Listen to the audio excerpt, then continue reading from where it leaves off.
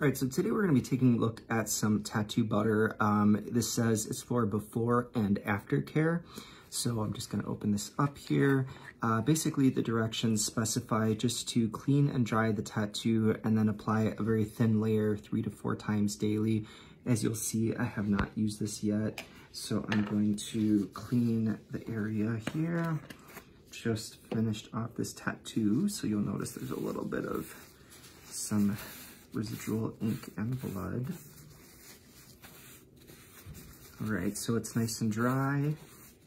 I use blue soap, but as long as you use some type of unscented antimicrobial soap, it's a bit of a tongue twister there.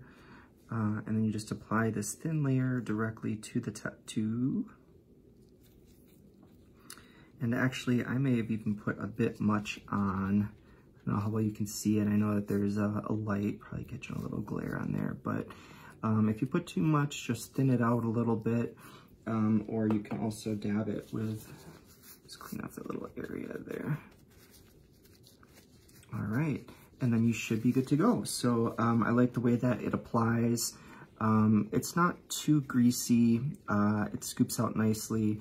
I'm gonna say 5 out of 5 stars.